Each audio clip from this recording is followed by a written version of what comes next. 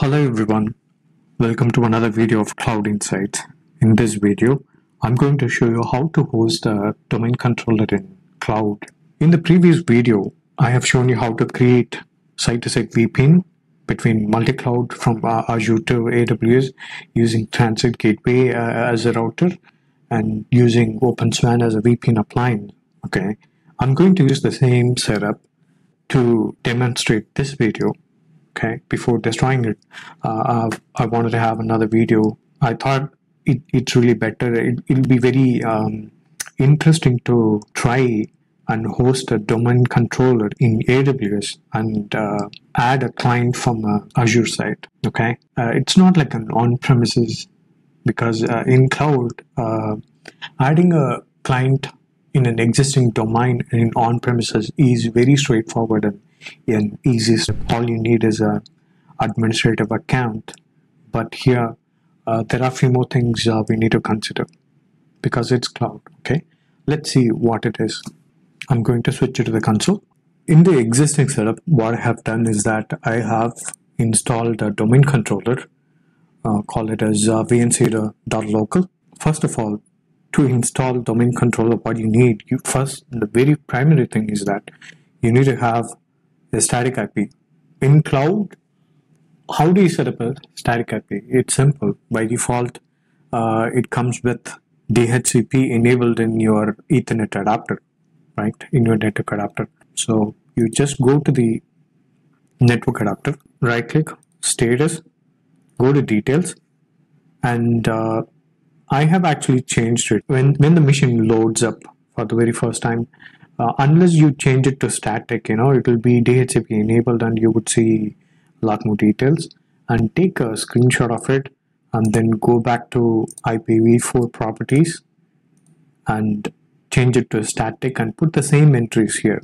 And you can change the last number. Basically, it doesn't make any different, but it would be better if you can stick to the same and subnet mask you make it, and the default gateway with whatever that shown in the screenshot, put that. And since it is going to be the domain controller, and also I'm going to install, I have installed the DNS server in the same machine.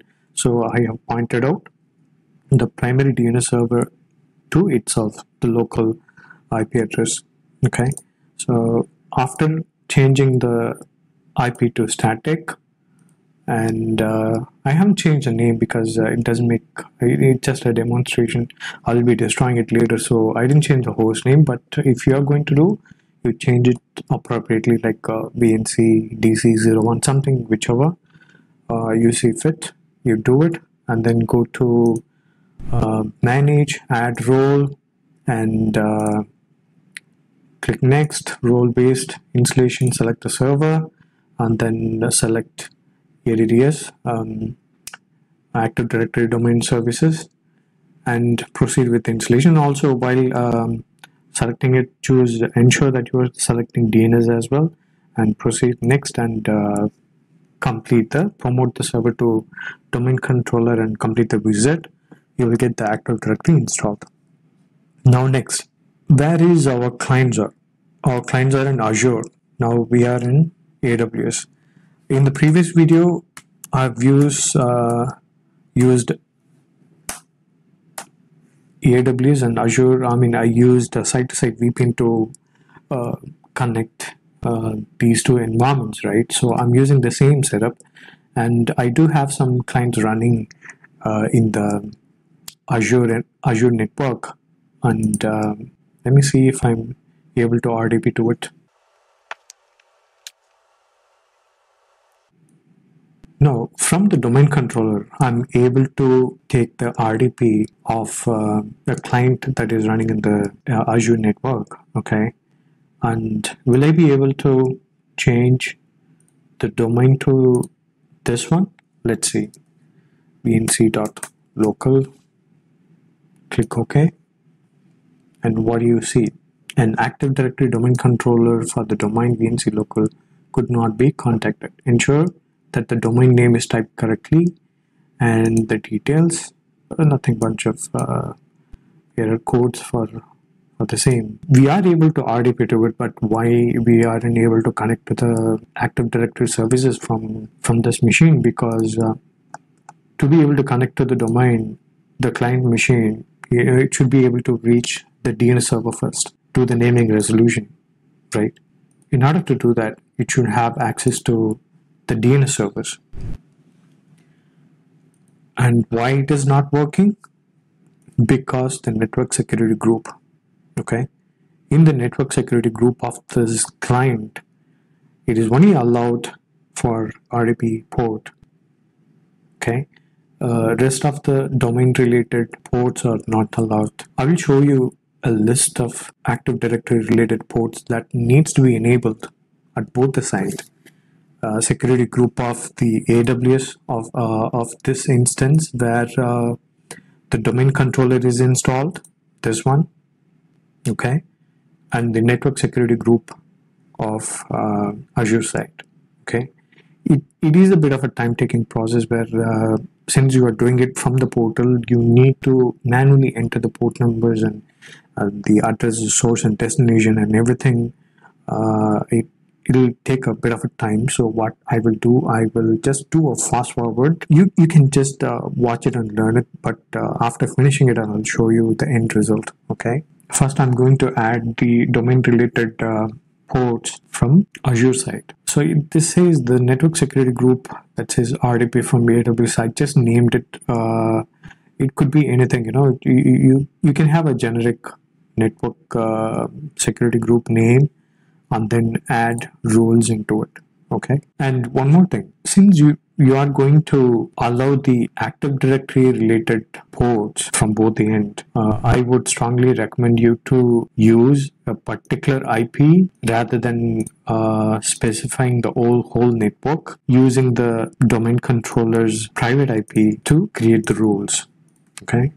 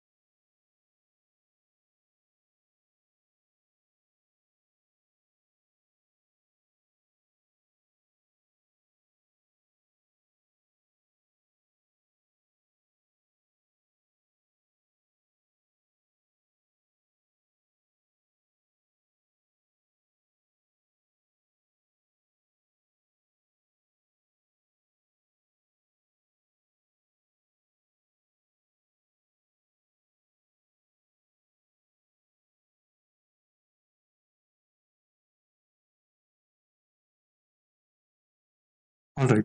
Now we have finished updating the security group. The whole bunch of ports belongs to Active Directory. Now let's go back to the client and try to add to the domain. Again, this is the RDP I have already taken to the client. Let's see.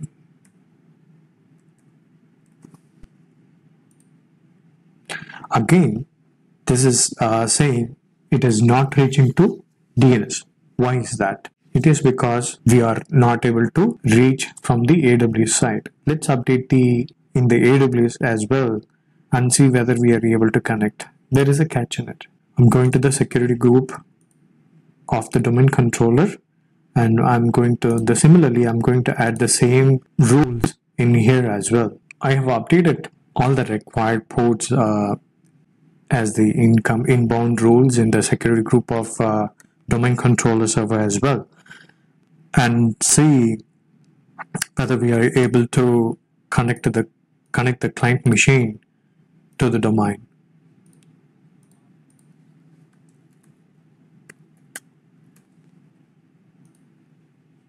Again, it is not happening. Why? There is something about the networking in Azure side. Let's go and check that.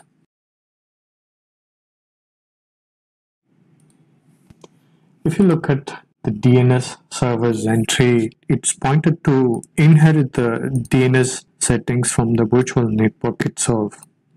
Right? Now we need to change it to custom to point the domain controller server as a DNS server, right? Only then we will be able to do it. But the setting that I'm looking at here is belongs to a network adapter of the client machine. If you want to make this change to the larger network, it has to be done at the VNet level.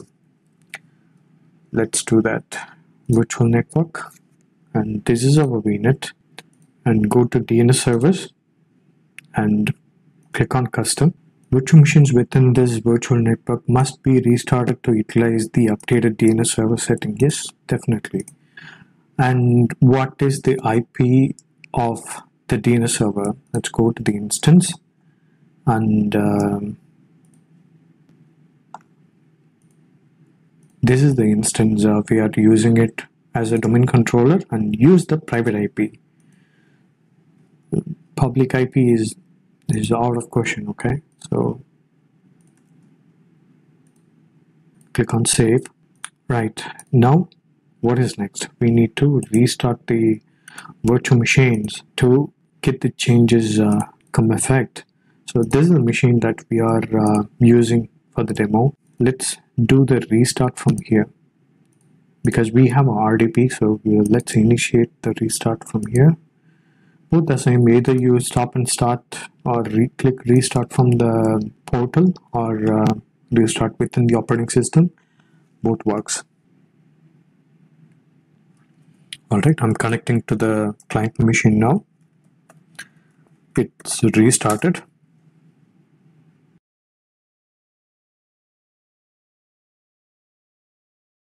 So the virtual machines in cloud by default gets its IP settings over DHCP, right?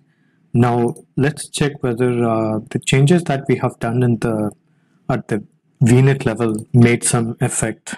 So I'm going to check the status of this IP settings, and yes, you see the DNS server, it's pointed to our domain controller, which is in AWS cloud. All right, now I'm going to add a DNS entry as well. Go to change, and here go to more and add your domain name here. I mean the primary DNS suffix to this computer. If you are able to make this change, type your domain here. vnc.local. The domain name, the host name, what we have already, it will be appended as a suffix. And yes, if we are able to attach it here, I mean, if the changes here, that means the machine is able to reach the DNS server. So I'm changing to domain vnc.local. Click OK. Yes. We are able to reach the VNC local domain controller, which is located in AWS. All right. Now I'm going to use the, sorry, it's not the local credential that I should be using. I should be using the domain controller's password. vnc/administrator, and the password that I have created while creating the AD should be okay. Let's see. has not thrown an error of password, so that means it is going on in the background. Let's wait for some time. I'll just fast forward this one.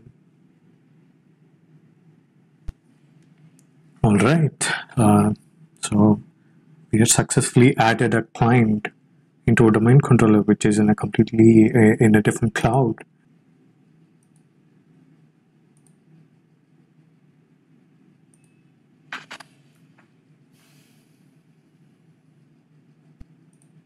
I'm restarting the client after adding it. In the meantime, in the AD, I'm going to create a new user, and using which I'm going to connect to the domain, to the client.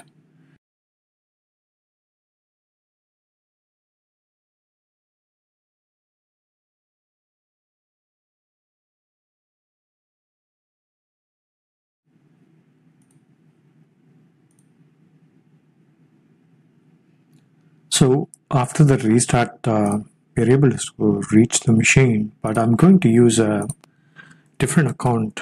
I'm going to use the newly created account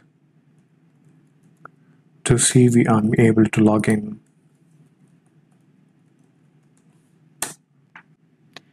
It's just the latency which is causing this. If it is a local network, it would be an instant one.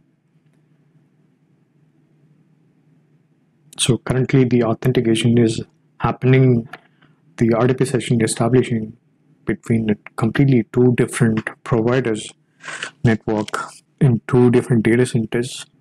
Yeah, here is the one more thing. Since it's a cloud that we are using, the data centers could be across the geographical locations, and latency is really expected behavior per workload in cloud. You always enable network accelerator option to ensure the network speed is matching. Else you would see such latency, and maybe I'll make another video what is network accelerator and how does it help our workloads on cloud to communicate faster. And if you are a system administrator, cloud administrator, you must know this, because not just placing a workload in cloud, you should also be able to troubleshoot and resolve the performance issues that comes with, right? I'll pause the video until this comes back.